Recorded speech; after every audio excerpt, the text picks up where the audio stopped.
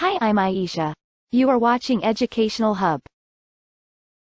In this video, we are going to learn that how you can find the variables in your research topic and then how you can develop the conceptual framework with the help of AI tools.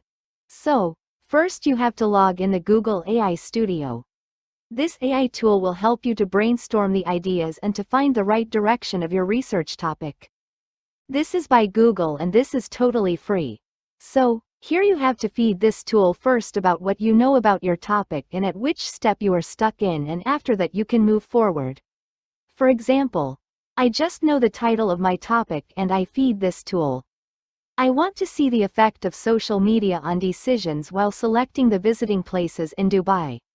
This is my research topic. List the variables, which can help me to answer my research question and align with my research proposal. So Google Studio will go thinking process while developing the variable and organizing the key categories, structuring the variables and expanding variable definitions, finalizing the variable framework. So, it will work on the query step by step and will come up with the best options which can be explored in that specific area. So these are the variable categories: independent, dependent and mediating variables. So first you have to know about the definition and the concepts of the variable. These are the abbreviations which you can use while talking about these variables in your studies. After that you have to move forward to selecting the variables. So, the social media influence is the independent variable, and platform usage, content characteristics, visual causes and engagement metrics are the key areas which need to be focused while explaining these independent variables.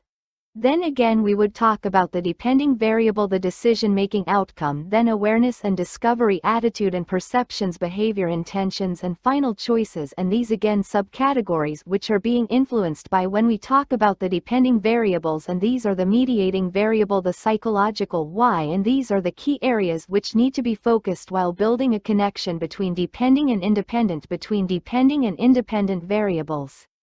So when you have done with the selection and these are the moderating or control variables: who and when, with travel demographics, travel psychographic, travel motivation, trip characteristics and information sources, how you have to use these variables. You will get all the details, concepts and the application of these variables.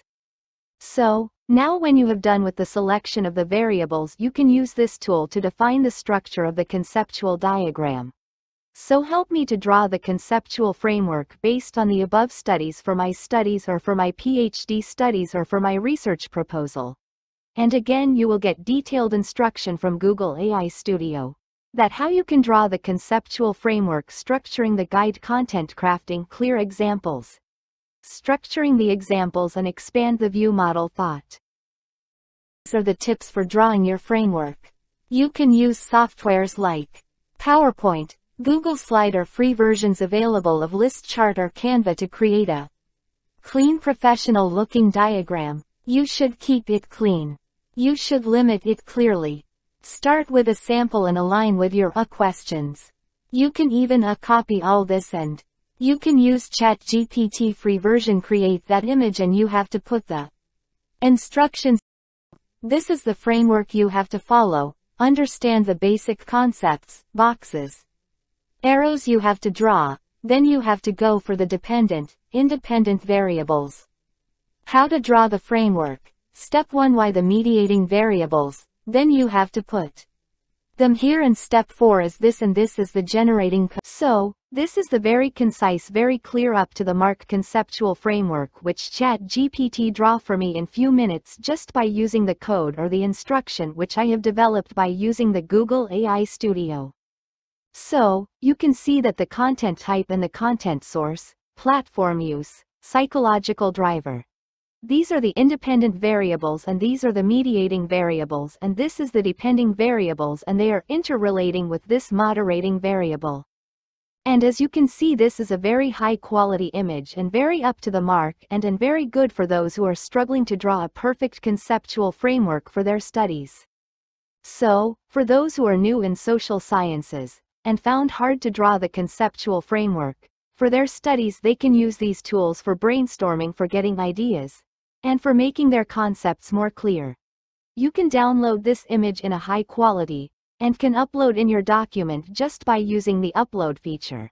And as you can see, this is a very high quality image and very up to the mark and very good for those who are struggling to draw a perfect conceptual framework for their studies. Thank you for watching. Like, share and subscribe my channel for more informative videos.